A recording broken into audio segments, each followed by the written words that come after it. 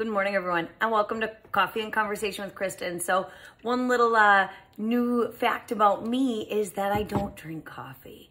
I'm a tea drinker, and then in the summer when it's hot, I drink Spark. It's a vitamin drink with a lot of focus, which is really great, especially in an industry like this right now. So if you've never tried it, give it a try. It's got some pretty good flavors and such. But anyway, that's just a little tidbit on me. This morning, I wanted to talk to you guys about rate locks and why they're so important for the consumers to understand.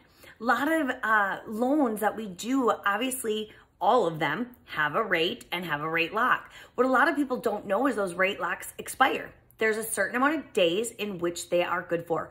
So here at Guaranteed Rate, with a lot of lenders that I understand, typically you know of a 15-day increment, meaning rate locks start at 15 days, we go to 90 days, and every 15 days in between there. So that's kind of how a rate lock works, okay? Now, the longer the lock, sometimes the rate can tick up a little bit. You wanna make sure you're talking to your lender about that. Not always, but at times there are. So, and the reason for that is because the lender, the second they lock that rate, the lender is really committing to your loan, okay?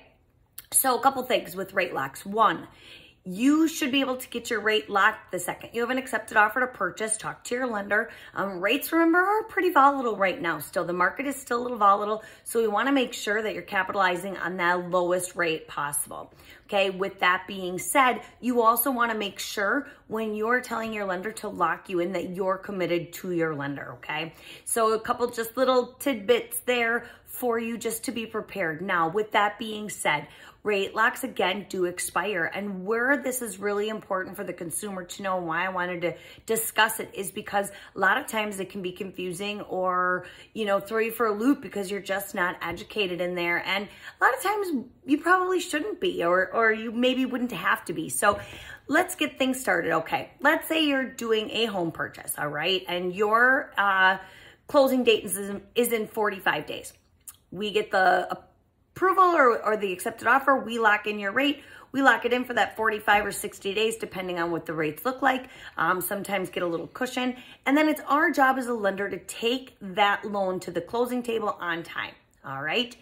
That can be done, of course, needs the help of you, the consumer. So what do I mean by needs the help of you? If you are a consumer who is Johnny on the spot, gets your documents to your lender on time when they ask, get exactly what they ask you for, you are not and should not have a problem with that, okay?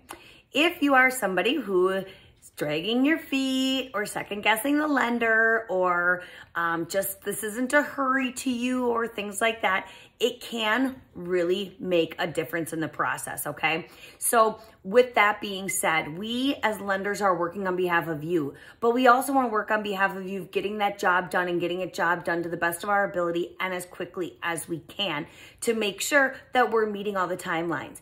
Our job as a lender is literally timeline basis from the second that contract is signed to the minute we close. We have 72-hour timelines, then we have the rate lock timelines, then we have the contingencies within the offer we have to meet. We are timeline. It's really important for you to be aware of that and then understand where that could change things for you. One of those things, again, is the rate lock, okay? So we have clients, and I've had it before. You guys have heard every excuse under the book. Kristen, I'm busy. Kristen, I'm out of town. Kristen, I just, it's going to take me a few days to put all those together. Yada, yada, yada. A lot of different things. The main key is one, just get your lender the documents as quickly as possible and exactly how they ask for them. We don't want to come back and beg you for different stuff. We're not interested in fighting you guys for why we need page 7 of 7 in a bank statement, because it says it's intentionally left blank.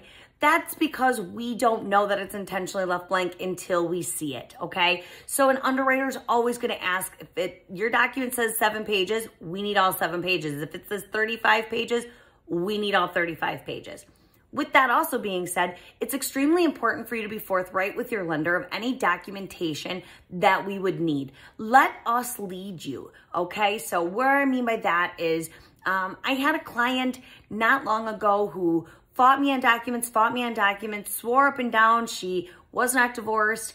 Then I found out she was, and when I asked her on it, she of course then said yes, because she was trying to get away with not getting me the documents, thinking I wouldn't find out, okay? And she didn't know where they were. So it meant that it was going to put a little bit of a wrench in her day. And I called her and she's like, yes. And I said, okay, I need the divorce decree. And then she said to me, and I'm not even kidding you, I should have never told you that. Now you told the underwriter and you threw me under the bus, and now I have to get these documents. You guys, my license is on the line. If you had a bankruptcy, a foreclosure, a divorce, child support, any of that, that is imperative information that a lender needs, because we always have to do our due diligence to make sure that we have all the liabilities correct or all the income correct. Now, you can use child support as income, but again, it's also a liability, even if it's not in your credit. We have to take those things into consideration. Now, I didn't throw her under the bus. She threw herself under the bus and made things difficult for herself. Had she been forthright with me and told me up front and was honest with me, we would have had the time we needed to get those things done. So please, as a lender, I will tell you, and I will be saying on behalf of all lenders out there, if you have any of those documents that you need, please let your lender know so that they can steer you in the right direction. The longer you drag your feet, then guess what? Your lender's gonna call you and say, hey, Mrs. Apple, we're probably not gonna be able to close on time because out of the last 10 days, I've reached out to you 6 to 8 times and you haven't responded, and now we're up against it.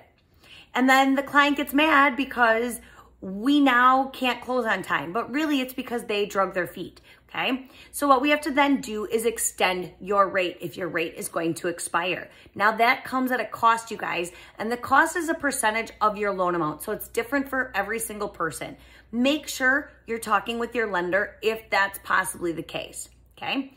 The other thing you want to do is something out of your hands, but has happened, is a seller halfway through the loan process to say, hey, I really need another month. Can I stay here another month?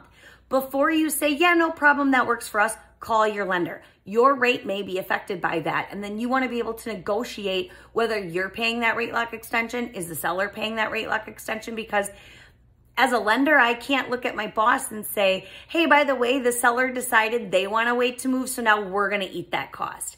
It doesn't work like that, you guys. We're willing to work with you, but you as a consumer have to know what all of these fees may entail. So if you are going to change any dates within the contract, especially extending them, make sure you talk to your lender. Last but not least, there are times where maybe an appraisal is going to be a little bit late, or maybe things like that happen. If that's the case, your lender should and will work with you on those extensions, okay? It's really a matter, if you're hearing me right now, taking responsibility of who is in charge of why this extension is needed, okay? But they can happen. They can happen on a daily basis. You can extend, because if the rates go up, you want to make sure you're not risking your rate lock.